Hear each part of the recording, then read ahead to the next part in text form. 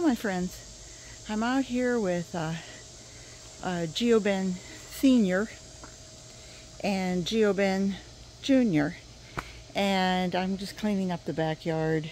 You can see the Plumeria trees are starting to lose their leaves. They're still doing a little blooming. You're still seeing a little bloom here and there, and which is surprising for the end of August. I've normally lost them a couple months before that. You usually, once the leaves start turning yellow, you don't see blooms anymore. But I seem to be getting an extension of the season for blooming. But as you can see, these leaves, this is from Rick cut grass on Monday, and this is 48 hours later. They're just, dropping like mad. The cranberry hibiscus is back behind there, and it seems to just be going wild. It needs to be trimmed back and controlled. I think I'll take some of those leaves, wash them, and then dehydrate them and turn them into powder so that I can have tea. But what I wanted to show you in Geobin Senior is that I am just pulling some of the finished, almost finished look out.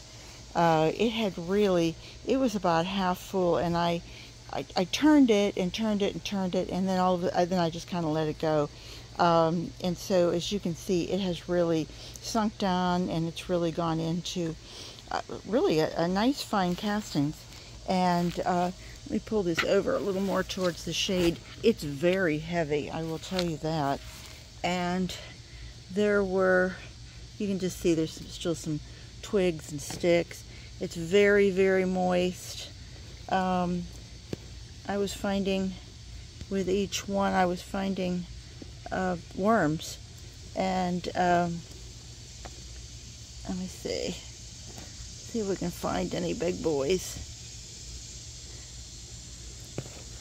They were earthworms. They're not composting worms. Yep, just saw one, just went by one. There's one. Oops, sorry guy. He's not too big. There's that other big one.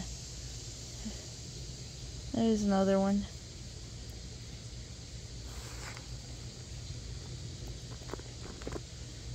When I was a little girl, I was so afraid to touch a worm. I thought it would just be, and by little girl I mean, let's see, till I was 59, excuse me, and I got my first taste of worms. Not really literally taste, but I started raising worms, and I thought, gee, they're not as creepy as I thought they were. But it was Rick over at Gardening with Barchuckin who said, take a little of your finished castings and put them in with your unfinished or finished compost, and put it in with the unfinished. Oh, there's a nice worm. See, now there's a nice boy. Pretty. Whoops. Oh, where am I going? Where am I going?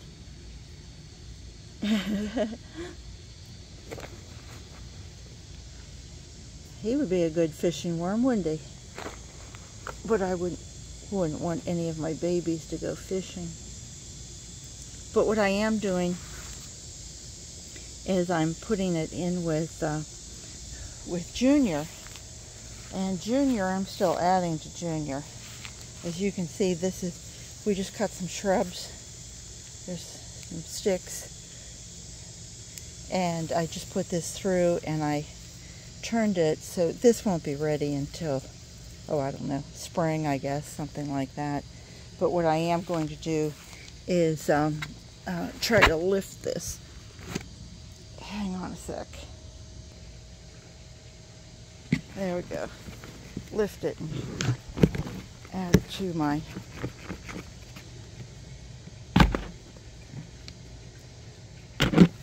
you guys know that I already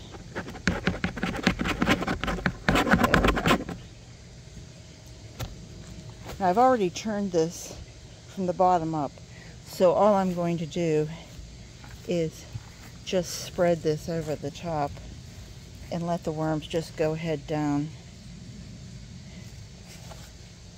That side is the side that I did the potato experiment in, that I got absolutely zilch on.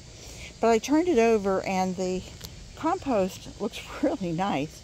So I'm not sure if I'm just going to pull out this divider and have a big junior or what.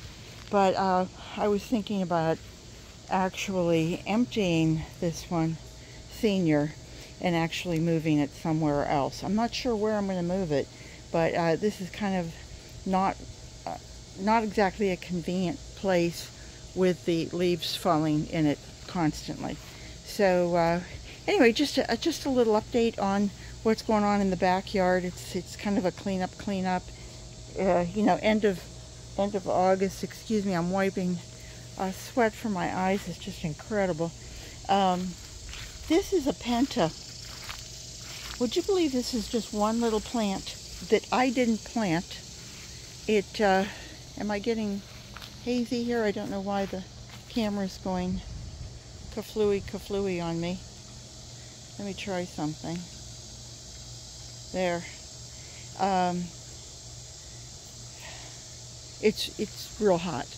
I don't think it's hit 90 yet, but it's real close to it. And the humidity is in the probably high 80s. Another leaf just fell on me. So anyway, I'm trying to weed Juicy Fruit Island and get some control back on it before I have to. I think I'm going to trim these moringa trees back to a manageable level. The whole backyard has just gotten really kind of overgrown and taking off like a shot. But anyway, this is a volunteer. So is the red one at the end. Can you see that one? That's a volunteer as well. And you can see how big this thing is. Pentas seem to do really well in my yard. I'll swing you over and show you 3 that I actually did plant. This is where Rick built the hugelkultur, and there's all sorts of branches up to about 3-4 inches down at the base of that. It looked like he was burying a small person, and had it's about 3 by 5 or 6 and probably about 2 feet deep, maybe somewhere in that range. And then we filled it with, or he filled it with branches, small logs, that sort of thing. And then we put in smaller branches and twigs and leaves and grass clippings, and then filled it up. And then I planted just a few little 2-inch volunteer pentas that came. And I can see that the sweet potatoes have just like almost taken it over. So this is sweet potato vine. So it'll be interesting to see when I start digging all of this up what's actually I'm going to get to harvest. So anyway, I hope everybody has a great day. As you can see, it's sunny in Florida. I would take you over here and go, yes, it's sunny in Florida, but you would already know that. Take care, everybody. I hope you all have a great day. Come back and see me again real soon. Bye-bye.